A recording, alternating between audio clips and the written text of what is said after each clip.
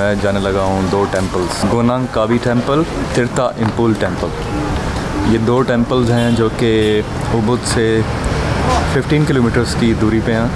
आज सुबह मैं गया था तनालौत, वो भी एक टेम्पल है चांगू के करीब, तो वहाँ सुबह गया, काफ़ी टाइम गुजारा। मेरे पास कैमरा नहीं था, मोबाइल की बैटरी भी 5% थी, तो थोड़ा सा कैप्चर किया, आपको दिखाऊंगा, बाकी कैप्चर नहीं कर सका।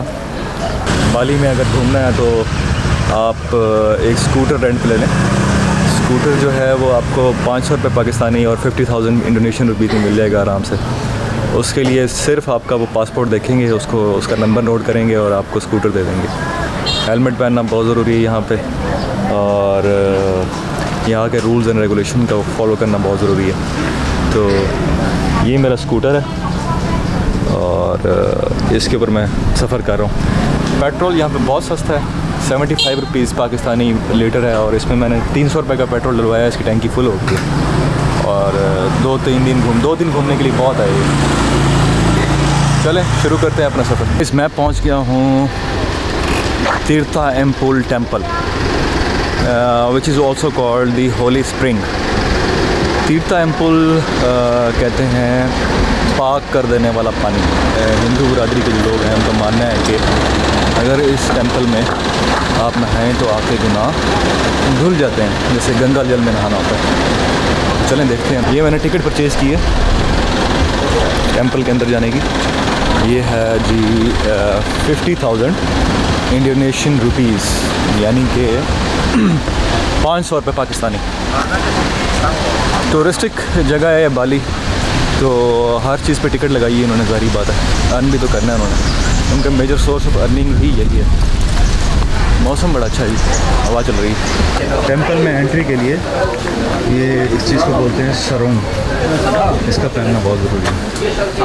मैंने ले लिया, उन पहने लगा। एज यू कैन सी, ये मैंने सरोंग पहन लिए।